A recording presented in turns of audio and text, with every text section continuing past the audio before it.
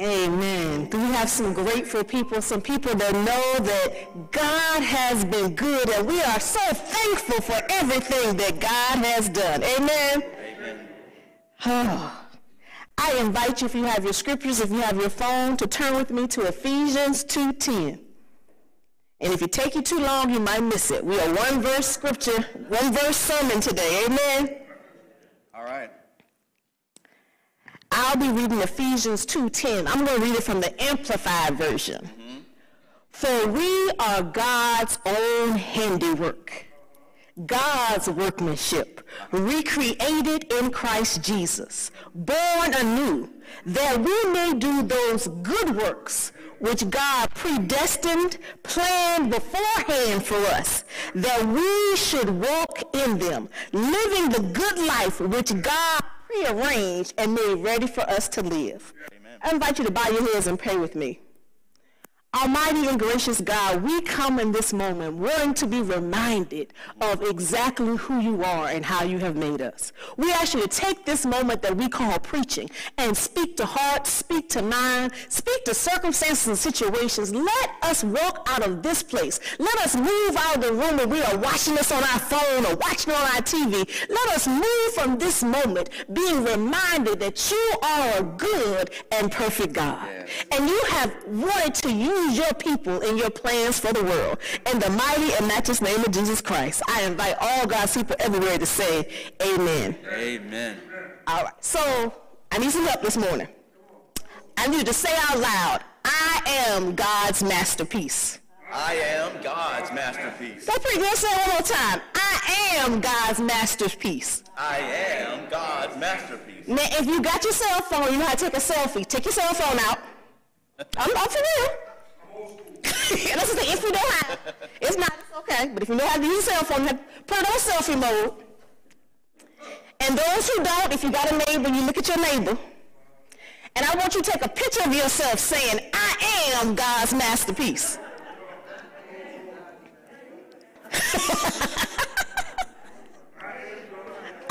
You say it like you mean it, man. This is a moment that we have to take note of. Because it's going to be some days you're not going to feel like God's masterpiece. And you can look back at your picture and say, you know what? I am God's masterpiece. Amen. Now, what does it mean to be God's handiwork, God's masterpiece? When we consider the stars in the sky, the mountains and the trees, we know that we have seen God. When we experience peace like a river or joy that overflows, we know God. Am I right about it? When we encounter human beings, many of us then know frustration and pain. We know chaos and confusion when we encounter humanity. We never know what we're going to get. Sometimes we may get a smile. Other days we might get a snore. I tell you all the time, I don't even know when I live alone who I'm going to wake up with in the morning. What kind of attitude I'm going to have. Well. And I slept by myself last night. And I'm not saying that humans are bad. However, I'm saying that we as humans are unpredictable. And it's our human unpredictability that makes things hard. Right. That is why one of the highest compliments is being seen as God's handiwork, God's masterpiece, proof of God's presence here on this earth. Now, when Paul, or whomever wrote this letter to the church in Ephesus, he was not writing a nastygram, because we know Paul was famous for his nastygrams, right? His get yourself straight. Y'all ain't doing it right. I'm going to come down there if y'all don't get it right this time kind of things. But these writings are to encourage the people. They're to encourage us, to remind us, and to give us the confidence that we need to walk as God's masterpiece. If you don't know what our thought and theme for today is, I am God's masterpiece. If we look at some of those other epistles or other letters that are written to other churches, we learn what not to do. We learn what not to think, what not to say. But Ephesians is the book you turn to when you want to learn what to do and how to be and how to understand some things that are happening around you. Right. This time, our brother Paul, he's not making some long, brilliant, confusing, slightly confusing argument and counter-argument. You know, the good that I would do, that I do not. Now, this ain't that kind of letter. This, Paul Paul is saying, or rather he's writing it loud and proud. He's saying, you are on the right path. Keep going, keep trying, keep smiling. You got this, and God has you. So today, if you're wondering, if you're worried that you're not good enough, that you don't know what life holds for you next, that you are not worthy, that you not even, like, if God really knew what you did yesterday, you might not wake up tomorrow. If any of that is your story, then this morning I need you to know that you are still, in fact, God's masterpiece. Today we got one goal and one goal only, to celebrate and walk in the fact that we are the handiwork, the masterpieces of God. Yes, me and you, both of us, no matter how young or how old, no matter how you woke up this morning, no matter if you woke up with aches and pains or you jumped right out of the bed, whether you looked in the mirror this morning, you were looking at God's masterpiece, and God's masterpiece was looking back at you. The problem is not that we have to become. The problem, I think, is that we don't know that we are. This scripture starts off with saying, for we are. That's a definite, that's declarative, that is factual. We are. This morning we're going to learn what it means to walk like God's masterpiece, to talk like God's masterpiece. So even when you're just sitting in your car rolling down the street, you're rolling down the street as God's masterpiece. In the Greek, the word is more like workmanship. But in English, it sounds like our word for poem. It refers to what is composed or constructed. It was used, the word they used in Greek was used to refer to any finished work of art, whether it was a statue or a song or a poem or a painting. Now, one of my favorite phrases used to be, God loves us just how we are, but God loves us too much to leave us like we were. But when I read this text, what I realize is God loves us just like we are, and God will help us to get to where else it is we think we ought to be. But God has already placed inside of each and every one of us the masterpiece that God created you in mind for. It's been said once that Michelangelo, once when he was asked what he was doing as he was chipping away at this shapeless rock, he says, I'm liberating an angel from the stone. Well, this morning, God wants us all to be liberated from our stones. Now, I don't know what's holding you back. I don't know if it's fear or age, complacency, or just nobody ever told you were God's masterpiece before. Maybe no one ever told you that you were designed when you were in your mother's womb to be God's masterpiece. Well, I'm so grateful you were watching today. I'm so grateful you decided to worship this morning, that you turned on Zoom, that you slid on to Facebook, because today you need to know that you are God's masterpiece.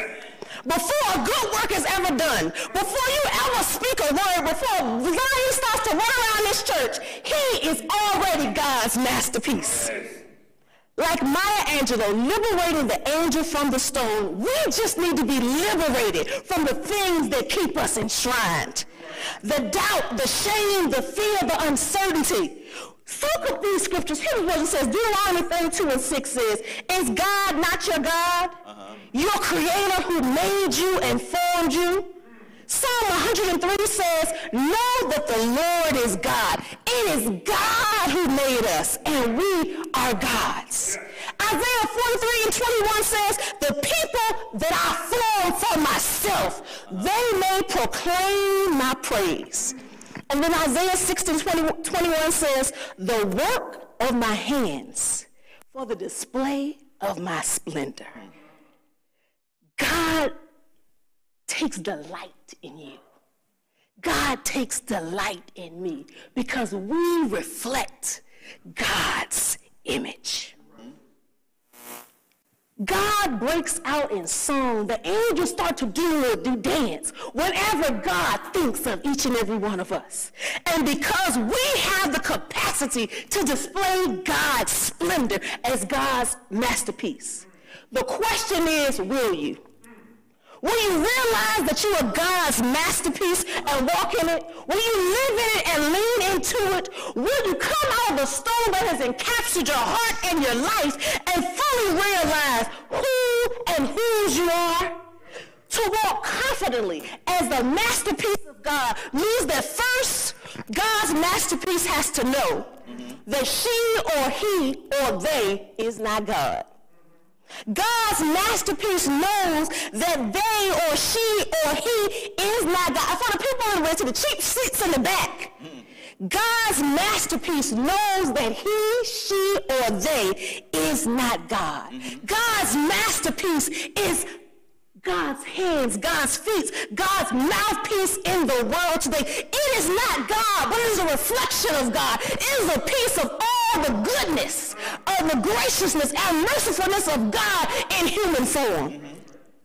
We have to know that it's not me, but it's we. For we are. The scripture says, for we are. It's a group effort. So it's not just knowing that it's God. It's also knowing that it's you and it's me. I look better when I'm walking beside Dwayne. I preach better when Dwayne is sitting at the piano and saying amen. I feel better on Sunday mornings when Tom comes and sticks his head in his office and says, don't forget this announcement now. Amen. It's about we. To be the masterpiece of God, all of us are really needed. We each have a role, and let me say this. We each have roles, and parts to play. There are no lone rangers. We are co-laborers, co-workers with God, with Christ. And I know we often talk about salvation being personal, if you just know the Lord and get to heaven. But more importantly, it's also communal. We are saved not just to go to heaven when we die, but to do some stuff while we are still alive. If there is still breath in your body and movement in any part of you, then God still has something for you to do. Right. We are saved not just for heaven when we die, but to make a huge difference here on earth. When we learn to show up and walk as God's masterpiece, then the things in the world around us begin to shift. And all of these small shifts create the change the world needs. Now, I don't know if you know this, but they say before there's an earthquake, there's little tremors. Before there's an earthquake, they say the little plates start shifting. Can you imagine if the people of God all started to shift a little bit? Just started to do a little bit more of what God is asking for us to do as the people of God. How the world might start to be shaken up. How things might start to change. Maybe they won't change over there, but they can change right in your neighborhood. They can change right in your home. And when they start there, then it does start to change the neighborhood. Then it starts to change the city. Then it starts to change the country. Les Brown once said, the graveyard is the richest place on earth. Because he said it's there you will find all the hopes and dreams that were never fulfilled. The books that were never written. The songs that were never sung. The inventions that were never shared. The cures that were never discovered. All because someone was too afraid to take the first step. Keep with the problem or be determined to carry out their dream. Now allow me to repurpose his quote and say, the Christian graveyard is the saddest place on earth, but because it is full of people who had the power and the opportunity to change the world, but they didn't. This emphasis on God and us takes us right back to Genesis 1. It says, in the beginning, God created. That means when God had the first thought of the world, God thought of you and me. It means that from the beginning, we were created to be God's masterpiece. You in God's image have value, have worth, have dignity. We just need to be released. We just have to know who we are and whose we are. Don't you know you are an original, one of a kind, that there is nobody else that is you? Nobody else can sing the wrong note as good as I can sing the wrong note. Can't nobody else move a little offbeat like I can move a little offbeat. Last week, I told you it was my funeral weekend. And the funeral I went to on Saturday was a dear church friend of mine. And the stories they always talked about was he would always clap just a little bit and rock a little bit offbeat. No matter what the beat was, And so when somebody was giving a tribute, they said, you know, what we realized is that it wasn't that he was offbeat. He was filling in the gap. He was filling in the quiet place. He was filling the place where God needed a joyful noise to be made. Can you imagine that no matter how unique, whatever your eccentricities are, whatever your little quirks are, whatever the things that makes you different, that your mama and daddy even look at you like, where did they get that from? It's something special that God gave just for you to be used out in the world. God's masterpiece. We bear the signs and symbols of a holy God. And what is that sign? What is the symbol of a holy God? It's love. Pure love. Love that lifts up, bowed down heads and warms troubled hearts. Love that makes you do right when you want to do wrong. Love, God's love, does no harm. Love is patient, love is kind. You've heard those words before. They will know we are Christians by our love. That's more than a song. That's the way we ought to live. And how do we, who desire to have the confidence that we are God's masterpiece, get that kind of love? We give it. Now, that doesn't mean we are perfect. This ain't about being perfect. This is not about doing everything right. It is about bathing ourselves, walking and talking, and even making mistakes in the name of the love of God.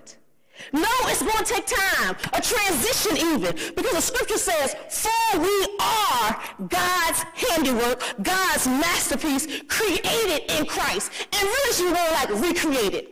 Because the more we walk with Christ, the more we journey with God, the more we journey together, the more we're being recreated. Right. The more our hearts and our minds are being transformed and renewed, if you want to be. Becoming a new creature in Christ means that the Holy Spirit is at home in our hearts and our minds, changing and rearranging our well-being. If you've been at church any length of time and you find yourself still the same, then I invite you to start asking God to help you to have an encounter, to meet and allow the Holy Spirit to do the Holy Spirit's work within you. And if you notice, I'm not being specific because I don't know what the Holy Spirit is going to do with you. Some days I ain't sure what the Holy Spirit is doing with me, but I know that I'm better than I used to be yesterday, that I'm different than I used to be before.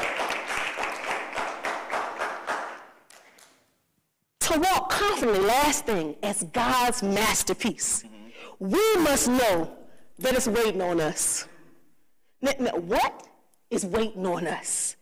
The good works that God has already set aside and pre-planned. What good works that God has for us. Sometimes we get so caught up, I call it paralysis by analysis. Lord, what is it you want me to do? Am I supposed to do this? Am I supposed to say that? Then we end up sitting still and doing nothing. The good works come out of our being. It ain't about what you do. It's about who you are in the inside, who God is working with you. If we are first not new creatures in Christ or being recreated in Christ daily, then what we do is not good works. Now, you might say good works. Now, I heard of that, but I also heard about good deeds. Now, let me just tell you the truth. Good works are bigger than good deeds. Good works are good deeds on steroids. Good deeds say, I did this. Good work says, nothing but God brought us this far. Good deeds says, they ought to be thankful I showed up this Sunday. Good work says, I'm so grateful that God let me get here this Sunday. Good work says, good deeds say, didn't you see me at the food drive yesterday? Good deeds says, God, wherever you want me to serve, I'm showing up. God says, good deeds says, I hope I did the right thing. Good works have swag and confidence that God already lined this up, so this shall be done. What are the good works and what do they do? What are the good works of God and what do they do? If you don't know, then you ask God to show you, like, Lord, show me how to do good works. Show me the good works that you already have. Don't you know the stuff God already has for you to do with your name on it? God is just waiting for you to walk in it. God is waiting for you to say, hey, I'm ready. Or I'm not ready, but I'm here. I believe the text says the good work, the world, because of good works, the world knows that God is alive and still at work in the world today because of God's masterpiece. People will serve. I got asked, I think this week, why do people serve? Now, we don't really have this big problem in Lutherites, but many churches where they have, people come on thousands on Sunday, and then 15 show up on Wednesday. Right, Deacon First Lady say, yep. It says, why don't some people serve? And so a number of responses came in my head, came right to the top. Well, they don't tell them what to do. The people that's there is nasty when they show up. It ain't enough to do. It's too much to do. They don't have time. They got kids. They got husbands. They in school. But then the answer that really came out when I sat and thought with that thing, I didn't say anything because I'm learning to keep my mouth shut now and just listen. It said, people will serve when they fall more deeply in love with the master. The masterpiece shows itself as God's own masterpiece when the masterpiece spends time with the master. As we talked, though, it became more clear that our being is what leads to the doing. It's not the other way around. It's not that if you do right, then the being comes. It is out of our closeness, out of our relationship, out of our fellowship with God and with one another that we start to do the good works. The good works are revealed through us. What we do must flow from who we are. Friends, we must understand who we are before we even do a thing. The motivation for ministry, for service, must be love for the master. My prayer is that you leave today knowing who you really are, that you are God's masterpiece. Let us pray. Almighty and gracious God, we are praying right now that you will allow us to leave this space, to leave this moment. God, even before we turn off our iPads and computers and TVs, that we will know without a shadow of a doubt that we are your masterpiece. We love you, we thank you, we adore you. In Jesus' name, amen. Now, the first step, if you want to know what it means to be God's masterpiece, to walk with that swag, that step, to know that it ain't just something you're saying, but it's the way that you're living, then the first step is to give your heart, to make a confession within your heart, your mind, and your soul. And old Baptists will say, give your heart to Jesus and your hand to the preacher. It is to make that declaration and say, Lord, I believe you. Lord, I love you. Lord, I want to be recreated every day with you. So now is the time. This moment is just for you. If you want to make that declaration, if you want to make a public commitment to journeying with God, with Jesus Christ, if you want to say, I believe Jesus, I believe Jesus, that you gave your life just for me, then now is the time in today's day, whether it's Sunday morning at 11:52 or it's Tuesday at 3 and you watching this. It is your time. It is your time to make a decision for how you want to live and be as God has already created you to live and be. Maybe you're looking for a church home. Maybe you want to be baptized. You want to make that public declaration. Today is your day and now is your time. I invite you, if you're here in the sanctuary, just lift your hand. You can come up forward. If you are worshiping virtually, you can let us know in the chat. You can slide into our DMs. You can email us at deacons@lutherwritechurch.org. We got many different ways because we will be so excited to walk with you, to usher you into new relationship, into a recreated relationship with Jesus Christ. He has loved you before you were a twinkle in your daddy's eye. That's the Jesus. That's the God we offer to each and every one of you.